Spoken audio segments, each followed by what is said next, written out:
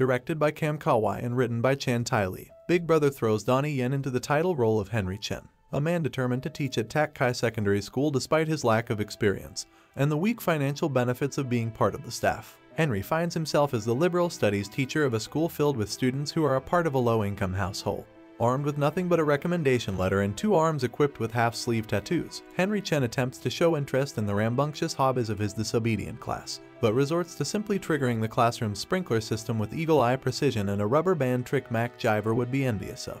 The Education Bureau is threatening to sever the funding for Tak Kai Secondary School since the majority of its students aren't enrolling in college. Tak Kai is on the verge of closure if enrollment rates aren't up in the following year. Henry goes out of his way to cater to the 5 most insubordinate students in his class. After a fight in the school cafeteria, the troubled students are given one final chance to behave or else they'll be expelled. Nearly all of them take it seriously, but Jack Lai chooses to leave to focus on working. The film opens with a troubled teen, the run-ins with police Gordon Zhang on a daily basis thanks to being a ticket scalper, Gladys Wang always being put last by her father since he favors her younger brother, and Jack lying to his grandmother so she won't worry about him. Half of the film is devoted to Henry winning over these 5 unruly students. If you know anyone who is a teacher, you know that none of them have that kind of time to devote to students who misbehave. The administration is too busy drowning them in paperwork, piling new students and expecting too much from them in an 8-hour workday, leading to them working up to 14-hour days just to try to stay afloat. Henry is an unorthodox school teacher. There's a scene in which an uptight female teacher named Ms. Liang, who gives her students paperwork and mock tests every day, literally throws the book of teacher guidelines to Henry, who proceeds to never look at a single page of it.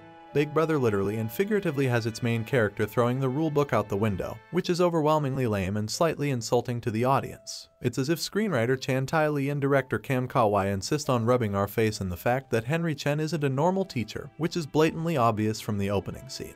The bad students have this heated rivalry with the basketball team for some ungodly reason. The basketball team is filled with students who make decent grades, and somehow they feel entitled to things that poorer students aren't able to obtain.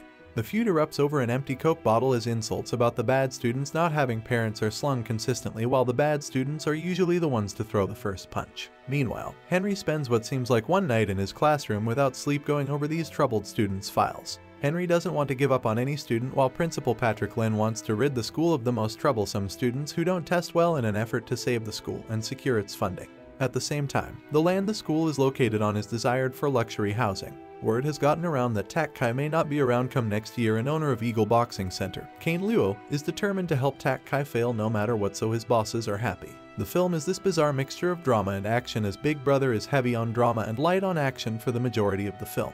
Donnie Yen fans will be most excited in the locker room brawl and the scuffle on the empty school campus sequences. For being in his mid-50s, Donnie Yen is still incredibly fast. In his 2007 film Flashpoint, Yen was able to incorporate mixed martial arts maneuvers into his fighting style, which made the action feel refreshing and exhilarating in comparison to every other martial arts film out there. Yen has teased that MMA influence in his films over the past decade, but it hasn't been utilized to the same extent.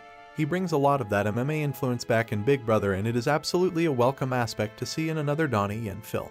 Donnie Yen's portrayal of Henry Chen is also some of his finest acting.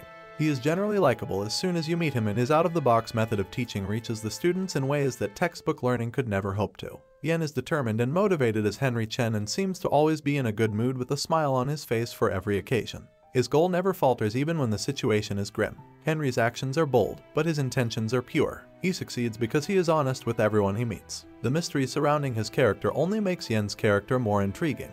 Yen has grown over the years not only as a martial artist, but as an actor. It's truly satisfying to see that he has an outlet to unveil a part of his talent that we'd really only seen in the IP Man films before this. Big Brother has this uplifting theme that seems to point towards anyone being able to make amends despite their past. The ability to encourage others and be inspiring to everyone is something that shouldn't be taken lightly. You can predict early on that there's a connection between Henry Chen and Tak Kai Secondary School, and there's more to his past than the film first lets on.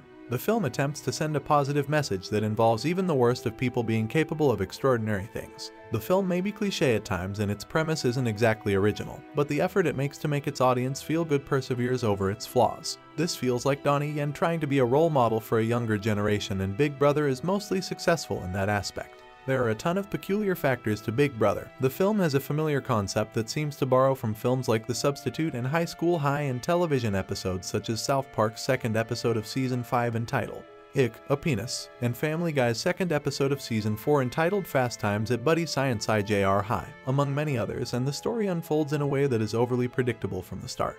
But Donnie Yen still knows how to assemble some of the most entertaining action sequences you've ever seen in a film, and the film has a positive message that generally has the audience walking away with an upbeat attitude, which is entirely admirable when it isn't shoved down your throat. Like the Henry Chen character, despite its shortcomings, Big Brother showcases yet again that Donnie Yen is still in his prime and he's able to display his talent in a way that not only entertains but influences as well. Thank you for watching. See you in the next one.